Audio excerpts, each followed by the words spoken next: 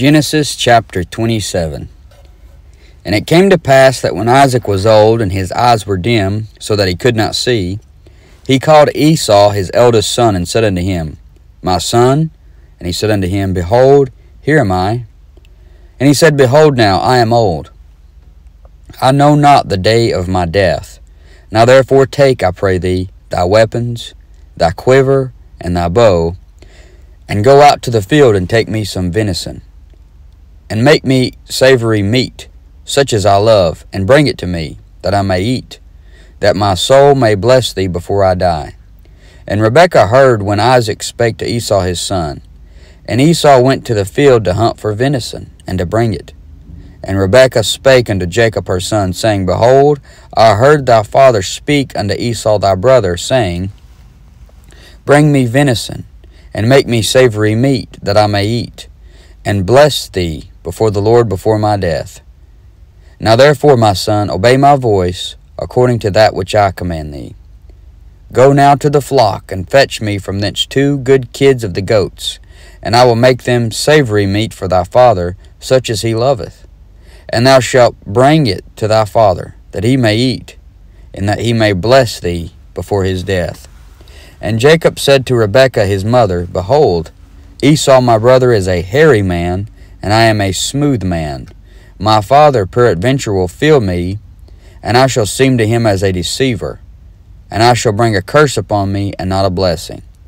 And his mother said unto him, Upon me be thy curse, my son. Only obey my voice, and go fetch me them. And he went and fetched, and brought them to his mother, and his mother made savory meat, such as his father loved. And Rebekah took goodly raiment of her eldest son Esau, which were with her in the house, and put them upon Jacob her younger son. And she put the skins of the kids of the goats upon his hands, and upon the smooth of his neck.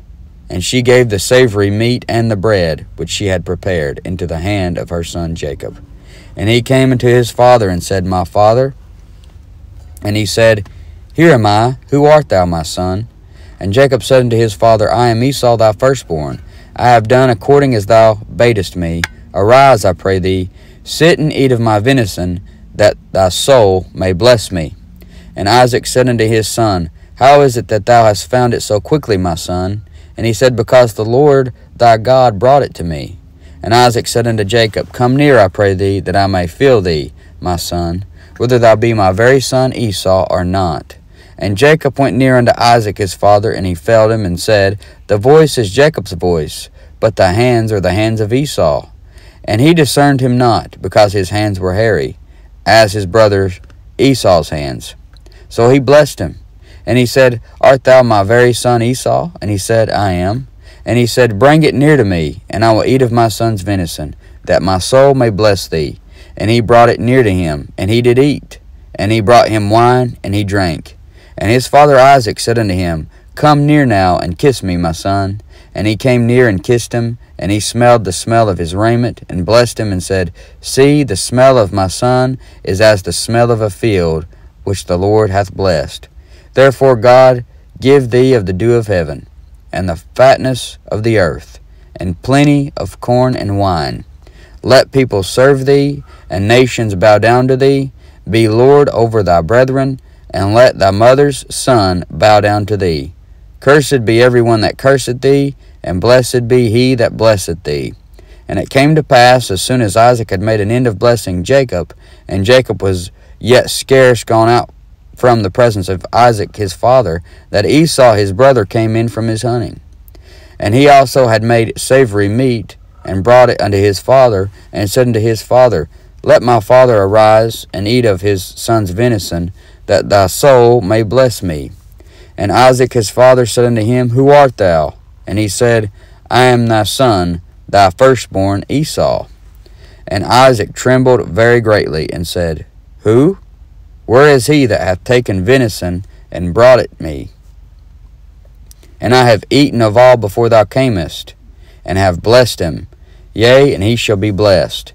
And when Esau heard the words of his father, he cried with a great and exceeding bitter cry, and said unto his father, Bless me, even me also, O my father. And he said, Thy brother came with subtlety, and hath taken away thy blessing. And he said, Is not he rightly named Jacob? For he hath supplanted me these 2 times. He took away my birthright, and behold, now he hath taken away my blessing. And he said, Hast thou not reserved a blessing for me?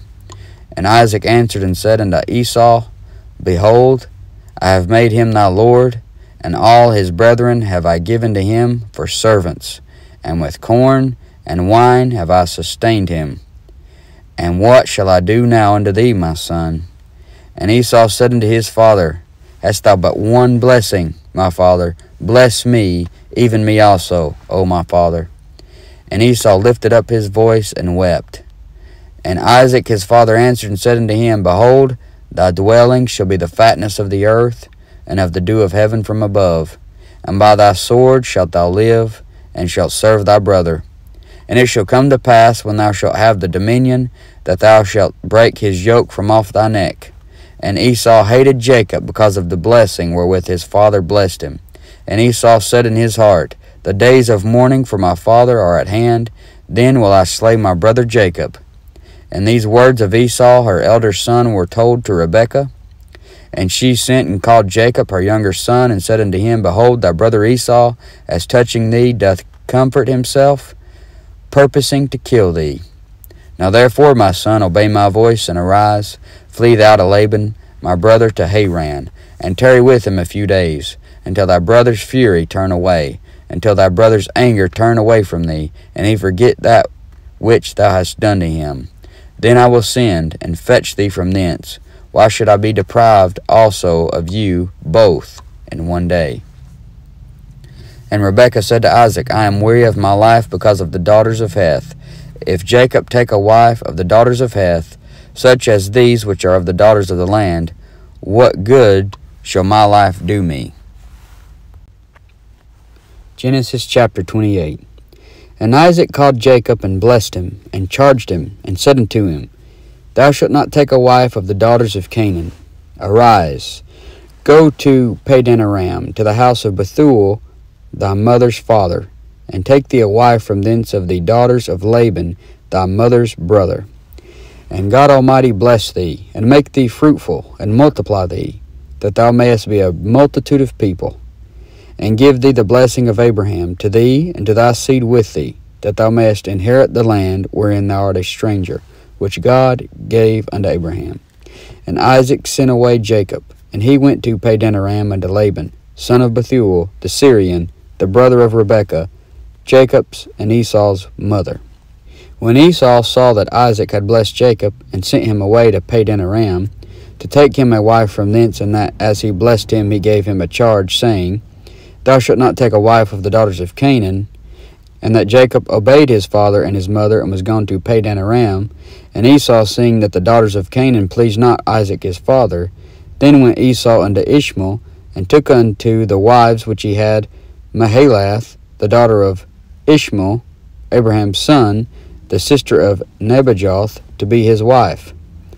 And Jacob went out from Beersheba, and went toward Haran. And he lighted upon a certain place, and tarried there all night, because the sun was set. And he took of the stones of that place, and put them for his pillows, and lay down in that place to sleep. And he dreamed, and behold, a ladder set up on the earth, and the top of it reached to heaven. And behold, the angels of God ascending and descending on it. And behold, the Lord stood above it, and said, I am the Lord God of Abraham thy father, and the God of Jacob. The land whereon thou liest, to thee will I give it, and to thy seed. And thy seed shall be as the dust of the earth.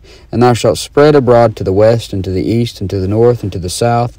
And in thee and in thy seed shall all the families of the earth be blessed. And behold, I am with thee, and will keep thee in all places whither thou goest, and will bring thee again into this land, for I will not leave thee until I have done that which I have spoken to thee of. And Jacob awaked out of his sleep, and he said, Surely the Lord is in this place, and I knew it not. And he was afraid, and said, How dreadful is this place! This is none other but the house of God, and this is the gate of heaven.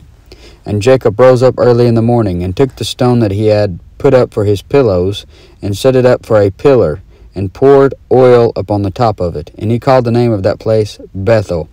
But the name of that city was called Luz at the first. And Jacob vowed a vow, saying, If God will be with me, and will keep me in this way that I go, and will give me bread to eat, and raiment to put on, so that I come again to my father's house in peace. Then shall the Lord be my God. And this stone which I have set for a pillar shall be God's house, and of all that thou shalt give me, I will surely give the tenth unto thee. 1 Corinthians chapter 11. Be ye followers of me, even as I also am of Christ. Now I praise you, brethren, that ye remember me in all things, and keep the ordinances, as I delivered them to you. But would have you know, that the head of every man is Christ, and the head of the woman is the man, and the head of Christ is God. Every man praying or prophesying, having his head covered, dishonoureth his head. But every woman that prayeth or prophesieth with her head uncovered dishonoureth her head. For that is even all one, as if she were shaven. For if the woman be not covered, let her also be shorn. But if it be a shame for a woman to be shorn or shaven, let her be covered. For a man indeed ought not to cover his head, forasmuch as he is the image and glory of God, but the woman is the glory of the man. For the man is not of the woman, but the woman of the man. Neither was the man created for the woman, but the woman for the man. For this cause ought the woman to have power on her head because of the angels. Nevertheless, neither is the man without the woman, neither the woman without the man in the Lord. For as the woman is of the man, even so is the man also by the woman, but all things of God. Judge in yourselves. Is it comely that a woman pray unto God uncovered? Doth not even nature itself teach you that if a man have long hair, it is a shame unto him? But if a woman have long hair, it is a glory to her, for her hair is given her for a covering. But if any man seem to be contentious, we have no such custom, neither the churches of God. Now in this that I declare unto you, I praise you not, that ye come together not for the better, but for the worse. For first of all, when ye come together in the church, I hear that there be divisions among you, and I partly believe it. For there must be also heresies among you, that they which are approved may be made manifest among you. When ye come together therefore into one place, this is not to eat the Lord's supper. For in eating every one taketh before other his own supper, and one is hungry, and another is drunken. What? Have ye not houses to eat and to drink in? Or despise ye the church of God, and shame them that have not? What shall I say to you? Shall I praise you in this? I praise you not. For I have received of the Lord that which also I delivered unto you, that the Lord Jesus, the same night in which he was betrayed, took bread. And when he had given thanks, he brake it, and said, Take, eat, this is my body, which is broken for you. This do in remembrance of me. After the same manner also he took the cup, and when he had supped, saying, This cup is the New Testament in my blood. This do ye, as oft as ye drink it, in remembrance of me. For as often as ye eat this bread and drink this cup, ye do show the Lord's death till he come. Wherefore, whosoever shall eat this bread and drink this cup of the Lord unworthily shall be guilty of the body and blood of the Lord. But let a man examine himself. So let him eat of that bread and drink of that cup. For he that eateth and drinketh unworthily eateth and drinketh damnation to himself, not discerning the Lord's body. For this cause many are weak and sickly among you, and many sleep. For if we would judge ourselves, we should not be judged. But when we are judged, we are chastened of the Lord, that we should not be condemned with the world. Wherefore, my brethren, when ye come together to eat, tarry one for another. And if any man hunger, let him eat at home, that ye come not together unto condemnation, and the rest will I set in order when I come. 1 Corinthians 12. Now concerning spiritual gifts, brethren, I would not have you ignorant. Ye know that ye were Gentiles, carried away into these dumb idols, even as ye were led. Wherefore I give you to understand, that no man speaking by the Spirit of God calleth Jesus accursed, and that no man can say that Jesus is Lord, but by the Holy Ghost. Now there are diversities of gifts, but the same Spirit. And there are differences of administrations, but the same Lord. And there are diversities of operations, but it is the same God which worketh all in all. But the manifestation of the Spirit is given to every man to profit withal. For to one is given by the Spirit the word of wisdom, to another the word of knowledge by the same Spirit, to another faith by the same Spirit, to another the gifts of healing by the same Spirit, to another the working of miracles, to another prophecy, to another discerning of spirits, to another diverse kinds of tongues, to another the interpretation of tongues. But all these worketh that one and the selfsame Spirit, dividing to every man severally as he will.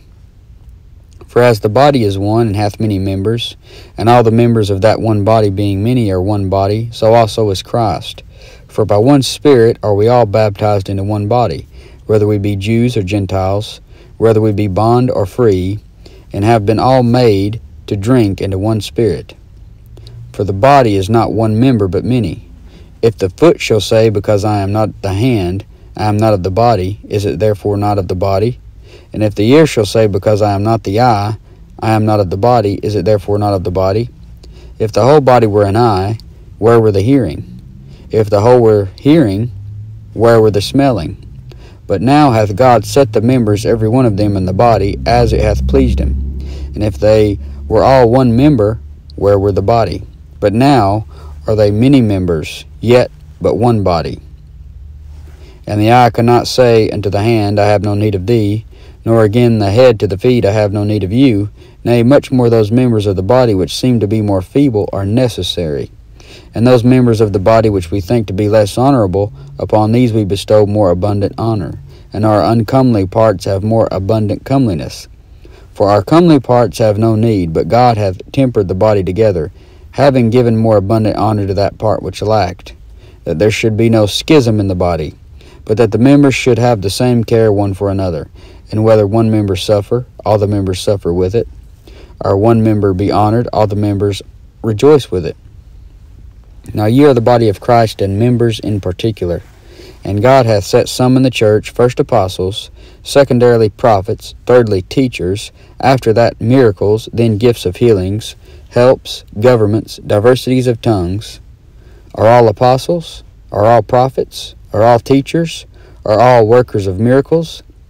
Have all the gifts of healing? Do all speak with tongues? Do all interpret? But covet earnestly the best gifts, and yet show I unto you a more excellent way. Proverbs chapter 14. Every wise woman buildeth her house, but the foolish plucketh it down with her hands. He that walketh in his uprightness feareth the Lord, but he that is perverse in his ways despiseth him. In the mouth of the foolish is a rod of pride, but the lips of the wise shall preserve them.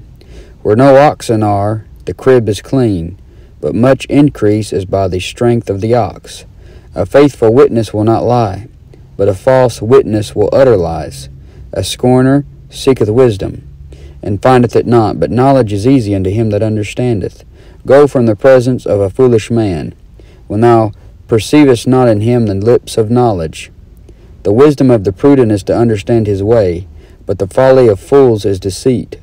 Fools make a mock at sin, but among the righteous there is favor. The heart knoweth his own bitterness, and a stranger doth not intermeddle with his joy. The house of the wicked shall be overthrown, but the tabernacle of the upright shall flourish. There is a way which seemeth right unto a man, but the end thereof are the ways of death. Even in laughter the heart is sorrowful, and the end of that mirth is heaviness. The backslider in heart shall be filled with his own ways, and a good man shall be satisfied from himself. The simple believeth every word, but the prudent man looketh well to his going. A wise man feareth and departeth from evil, but the fool rageth and is confident. He that is soon angry dealeth foolishly, and a man of wicked devices is hated. The simple inherit folly, but the prudent are crowned with knowledge. The evil bow before the good, and the wicked at the gates of the righteous. The poor is hated, even of his own neighbor, but the rich hath many friends. He that despiseth his neighbor sinneth, but he that hath mercy on the poor, happy is he. Do they not err that devise evil? But mercy and truth shall be to them that devise good. In all labor there is profit, but the talk of the lips tendeth only to penury. The crown of the wise is their riches, but the foolishness of fools is folly. A true witness delivereth souls, but a deceitful witness speaketh lies. In the fear of the Lord is strong confidence, and his children shall have a place of refuge. The fear of the Lord is a fountain of life, to depart from the snares of death. In the multitude of people is the king's honor, but in the want of people is the destruction of the prince. He that is slow to wrath is of great understanding, but he that is hasty of spirit exalteth folly. A sound heart is the life of the flesh, but envy the rottenness of the bones. He that oppresseth the poor reproacheth his Maker, but he that honoureth him hath mercy on the poor. The wicked is driven away in his wickedness, but the righteous hath hope in his death. Wisdom resteth in the heart of him that hath understanding, but that which is in the midst of fools is made known. Righteousness exalteth a nation, but sin is a reproach to any people. The king's favour is toward a wise servant, but his wrath is against him that causeth shame.